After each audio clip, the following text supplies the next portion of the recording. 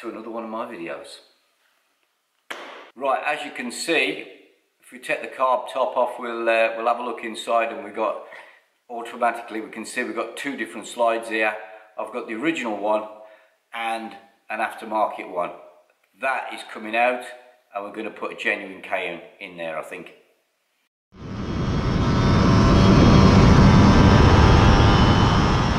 Okay, we've got a few issues. We've been out on our first test ride. It goes quite well.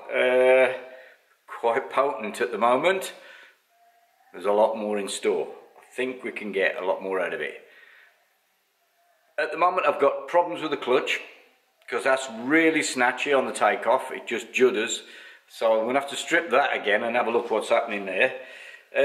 But we're getting a tick when we're dropping back off the revs on the overrun. It's revving high and then suddenly dropping down again, back to a normal tick over. And I think that is the slide. Where's my other one? Ah, there. So we've got a non-original Cayenne slide and an original Cayenne slide. This it's a fair bit old, but it's sat in a packet a long time. But I don't think it's ever actually been fitted to a carb. I bought it from Kawasaki City in Cradley Heath. So we'll be fitting this one and seeing if that cures our returning back to tick over, and we don't get that overrun.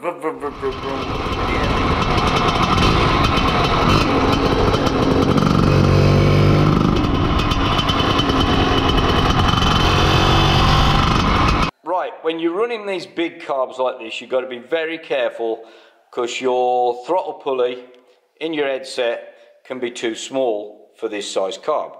So I'm using a gear wheel on my throttle side, so that gives me more pull. I can actually run a bigger carb.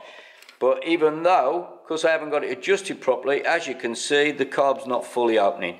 So we're going to go up and adjust this, because I've got some free play in the cable. So by the time I've taken that out, I'm pretty sure we're going to be good. Right, so we've taken the free play out of the top here. So now we should be able to get maximum throttle when we fully open it.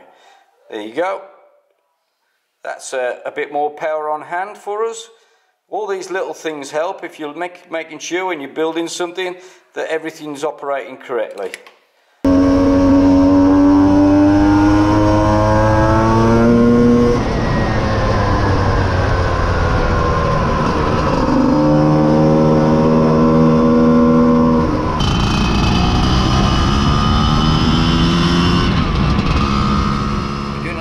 Work on it now. It's starting to come into shape.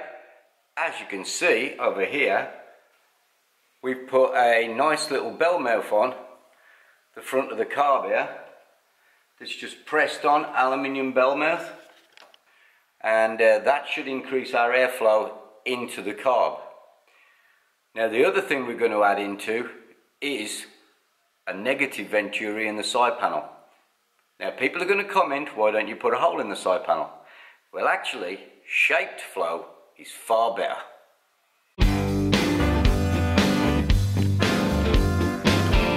That's our negative venturi, which I've used many times before to increase airflow. Instead of a flat side panel, you've got a shaped charge coming into the carburetor, which increases flow.